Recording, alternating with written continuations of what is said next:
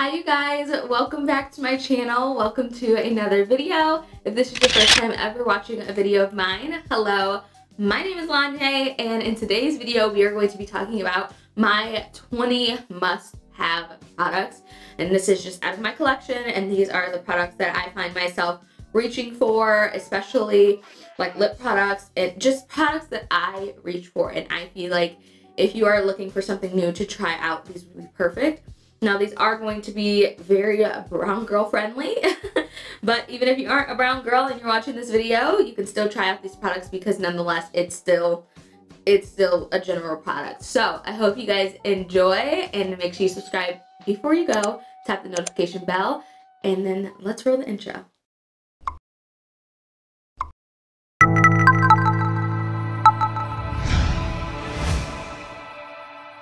So lipstick never fails to be on my teeth. But my first product, I'm going to start with my complexion products. It's just right here. The first product is going to be the McGrath Sublime Foundation. Now, when I first tried out this foundation, I was not a big fan of it. I felt like it was too liquidy. This color didn't match me like 100%, but you know, now that I've used it over time and I've gradually used it, I really like this foundation. I find that the liquidiness allows me to not use as much product, and it also gives me a natural finish. This foundation also photographs really, really well. Like when I take pictures wearing this foundation, I feel flawless. I look flawless. Like everything comes together and everything looks really great. So that is why this is like one of my foundations or my favorite products that I feel like everyone should try if it's within your budget. This is an expensive foundation. I think it was like 60 something dollars. So it is a splurge. It's a splurge, and it's probably something that you wouldn't want to wear every day. But I feel like it's high end. It has really great products in it. It's good for your skin, or good ingredients in it. It's good for your skin. It's definitely something that's worth it. But I'm telling y'all, this foundation is bomb. The next foundation is way more affordable. This is the Colourpop No Filter Foundation. This is in the liquid formula. I prefer the liquid over the foundation stick. I do love me a good foundation sticks. Like at one point I was so obsessed with foundation sticks, but this foundation is just something about it. It's lightweight, it blends in, it photographs really well as well. Both of these foundations that I've just talked about photograph really well, and I've found that over time, like in using other products and other foundations, like these two are definitely the best. This I think is 12 bucks, so it's way less expensive. So if you're not able to buy the McGrath, then definitely try out the Colourpop. I think you can only get the foundation online, so it will be a bit of a stretch to find a good shade. Right now I'm mixing two shades, but I think my perfect shade is 190. So if you're anywhere within my skin tone range, definitely give this foundation a try. Give both of these foundations a try if you can. I'm sure you can go to Sephora and get a sample of this, and that way you can try it if you do have a Sephora nearby. But both of these foundations are bomb.com and definitely worth the buy. So I also have two concealers, both on opposite ends of the spectrum. The first one is the Benefit Cakeless Boi-ing Concealer. Now, Benefit is one of those brands where I feel like their complexion products have always lacked, especially back in the day. I remember actually buying their Boi-ing concealer to carve out underneath of my brow because it was really raved about, hyped about, and their darkest shade was like white girl. And I still used it, and I actually really did like that concealer, but they finally extended their shade range when they came out with this concealer, and this concealer is the bomb. Like it just highlights me so beautifully. It blends out, it's full coverage, but it doesn't feel super cakey. Like this concealer is the bomb. It's so beautiful. This is shade number 9. They did send 8, 9, and 10. 8 is way too light. 10 is personally for me too dark, but that's just a personal aspect of things. But nonetheless, this concealer is beautiful. I won't use this to prime my lids though. I found that I don't like it to prime my lids unless I'm doing like a look like I did today where it's not like too intricate and things like that. But I will use it under my eye, and baby, it gets your girl all the way together. So next is the Colourpop No Filter Concealer. This concealer is the bomb. I actually need a new one. I use D46, D42, and D40. Like I just kind of will mix and match and just use one day. It depends on how I'm feeling. It depends on how bright I want my under eye or how I want my brow bone to look. It all just depends on how I'm feeling, but this is so inexpensive. I think it's $6 that 3 of them, it doesn't break my bank, and it's such a good concealer. It's lightweight, full coverage. Like that is my formula for a good concealer. Lightweight but full coverage, and then it has to be kind of more neutral as opposed to more golden or more yellow. I like a little more neutral concealer just because I don't want it to be like too golden under the eyes. Sometimes like my LA Girl concealer in Fawn is a little too yellowy golden, and sometimes I like it and sometimes I don't. So sometimes I'm like, nah. But this concealer is really great, inexpensive, and it's, you know, if you don't want to buy the Benefit one, you can definitely try out the Colourpop one. Both of these are definitely must-have concealers. They're the bomb. So next is primer. This is the Milk Makeup Gripping Primer. This is the Hydro Grip Primer. This came out about a year or so ago, and it took me quite some time to like actually try it out. They had sent it to me in PR, and I was just like, whatever. And then I kept seeing a whole bunch of people talk about it and rave about it, and I'm like, let me whip it out. It's kind of like, I really like gel water-based moisturizers. That's my jam. My Vichy water gel cream is like no other. It's expensive, but it's so good. It's so good. And that's what this reminds me of. It just has that lightweight water kind of consistency, but it also has that grip to it where it can grip into your foundation and make sure that it stays on all day. Now personally, I don't suffer from my foundation wearing or rubbing off or like oiling off. I don't suffer from that, so I don't have too much experience on how it'll help that stay on, but for me, it does me and my skin type really good. I'm usually pretty dry around the outer edge and then just oily right here in the nose and right above the eyebrows, but other than that, I'm pretty normal. And this is the bomb. It's the bomb. So I'm gonna flip over to setting spray. I mentioned this in this look that you see here, that this is like my favorite setting spray. It's so freaking good. Okay, it's worth the hype. I remember seeing Jaclyn Hill talk about it, and I was just like, oh, okay, like next time I go to Ulta, I'll try it out. And then when I tried it out, it was such a fine mist. It just mists your makeup, and it sets it, it locks it in place, and it doesn't sputtle or spray. Like, it's not like a jerking kind of motion. It's just a fine mist, and it's the bomb, especially when you're working with like matte eyeshadows.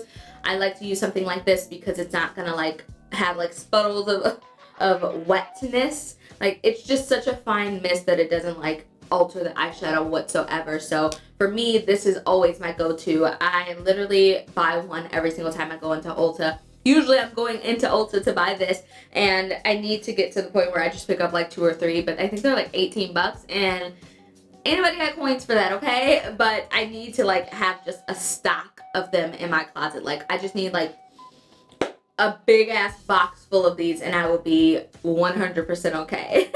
This is literally the setting spray that I use. I have other setting sprays, and I'll like dibby and dabble in them, but most of the time, like, what I'm talking about is what I'm using, because it's so great and it looks so good on me and on camera. So setting powder, I don't use this one too often because I'm running out, but this is the Beauty Bakerie Flower Setting Spray in yellow, and this powder is so fine.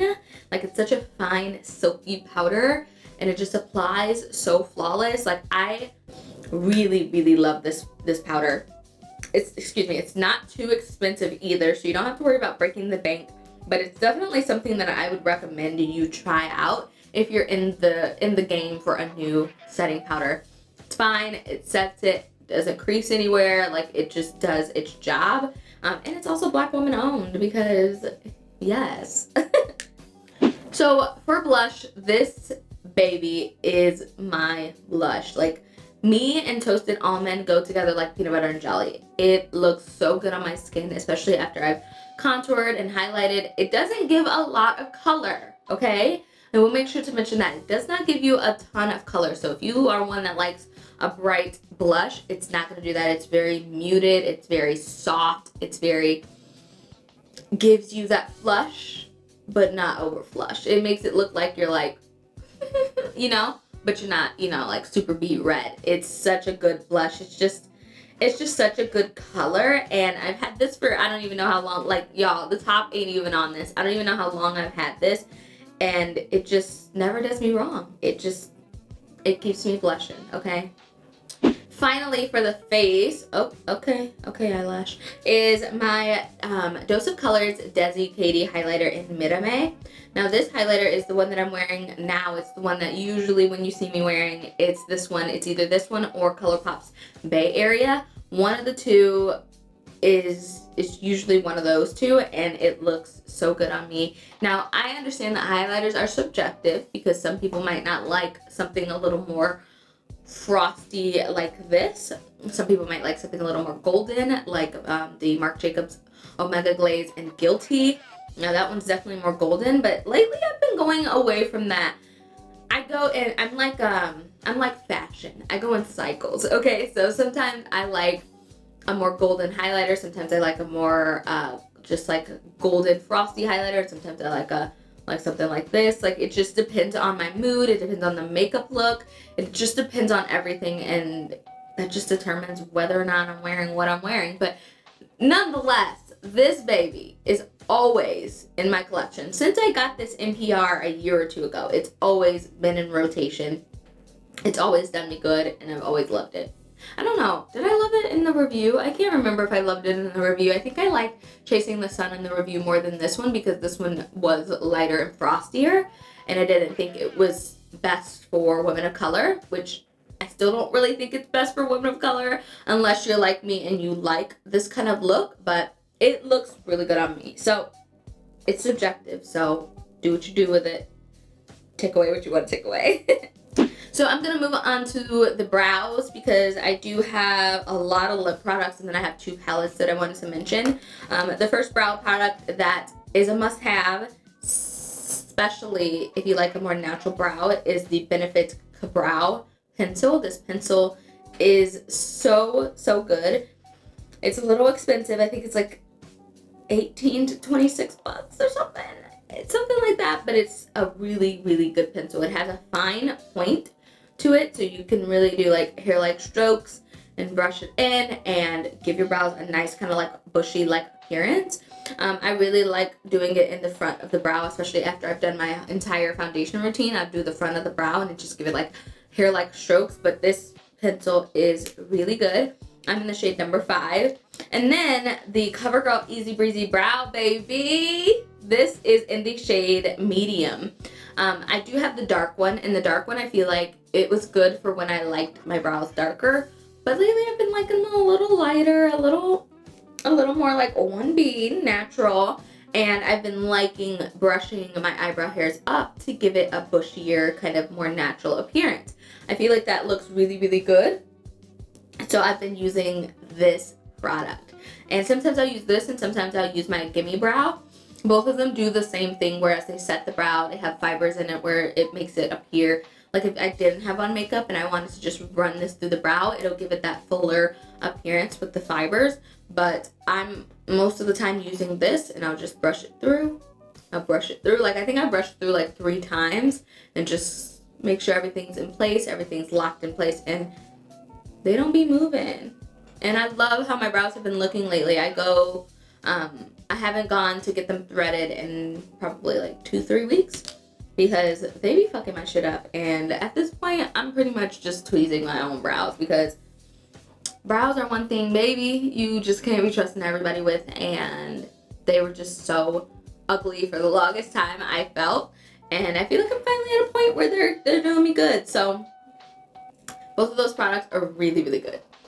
So I have one mascara and one mascara only. The other mascaras that I have in my little like caddy thing are some that I just kind of like will rotate through, but this is always the staple. This is always the one that stays, the constant, whatever. It stays.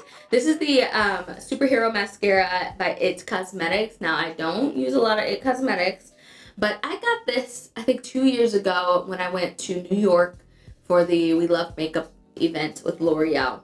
And I got this in a goodie bag. And I tried it out and I didn't like it on my upper lashes, but I loved it on my bottom lashes. It is so black. Like literally I have no other mascara that is as black as this one.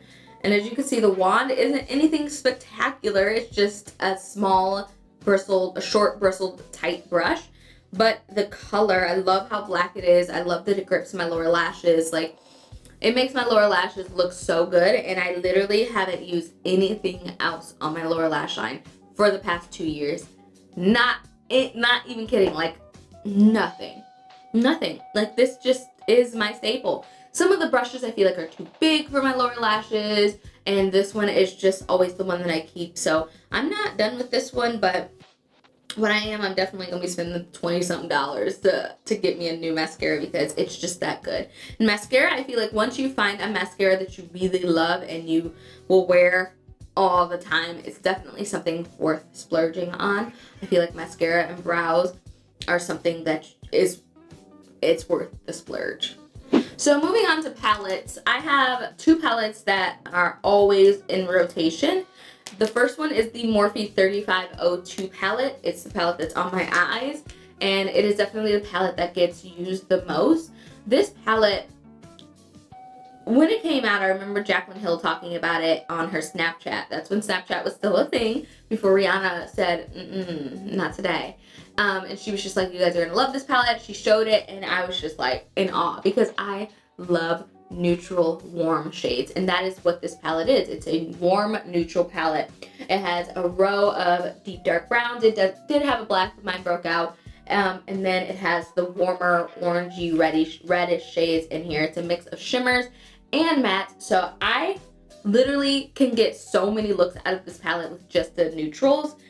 And I love that. I love that. This is the palette that I whip out when I'm doing clients. I know I'll always have a transition shade and a creased shade that'll work for any and every skin tone.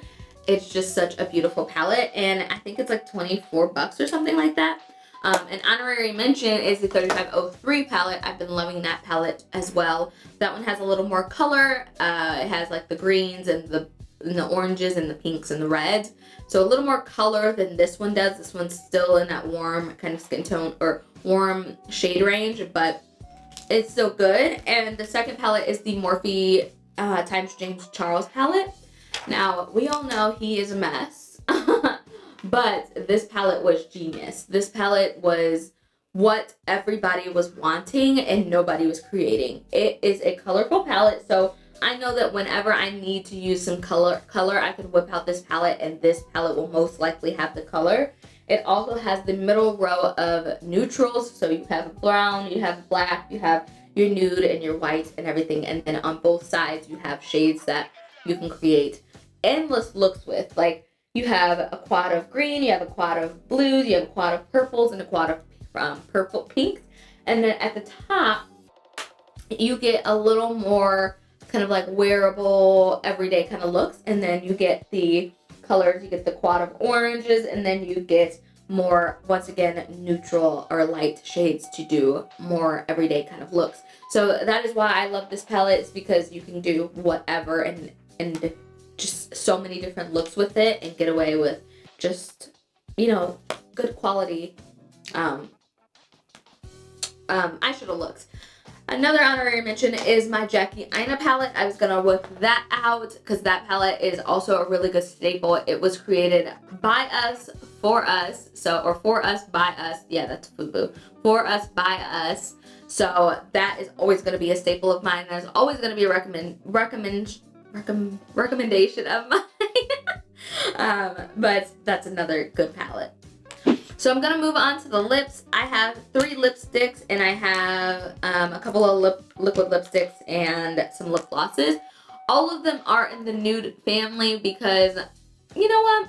I used to really love doing colored lips and just being crazy and out there. But as I've gotten older, I'm only 25, but I just can't be bothered. Like, I just can't be bothered with colored lips unless I'm just doing like a mauve-y kind of purpley pink. But other than that, nah, not really, sis. Like, I'm just, give me nude and I'll be good. So, and I don't feel bad anymore because I used to feel bad that I wasn't switching up my lip colors, but literally, Resi only wears nude lipsticks with every single look, and she got like 10 million followers. So I know it's okay. So I'm just like, girl, do you, Lon? So the first two lipsticks are from CoverGirl.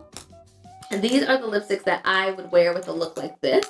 Well, I usually do wear with a look like this. These are the neutral browns. So this one right here is called Trending. It's a demi matte. And when I first wore this look, I had used this around the outer edge, and then I took Tempting Toffee and put this right in the center. But most of the time I would wear Tempting Toffee because it's a little lighter, and I just put it right in the middle. This one is a cream, so it's going to give it kind of like a shine, kind of like what I have right now going on. But nonetheless, both of these lip colors are really, really, really nice. They are very comfortable to wear, and they last just as long as any other cream or a demi matte lipstick. Now this one, Trending is a demi matte. I'm not sure if you can find these in store because I don't go to Walgreens or Walmart or anything like that too often. But this did get sent to me in PR about a year ago. And this was one of the two shades that I was just like, yeah, like that's that. Literally, that's that. So both of those. And then my last lipstick is the lipstick that I'm wearing now. It's the Jaclyn Hill lipstick in the shade Decaf, which looks like this. And literally, it's just such a good cool tone brown. It's very cool tone, and it just applies so nicely. Like I was saying it in the video that I wore this makeup look in, I didn't have any issues with this lipstick. It applies really nice.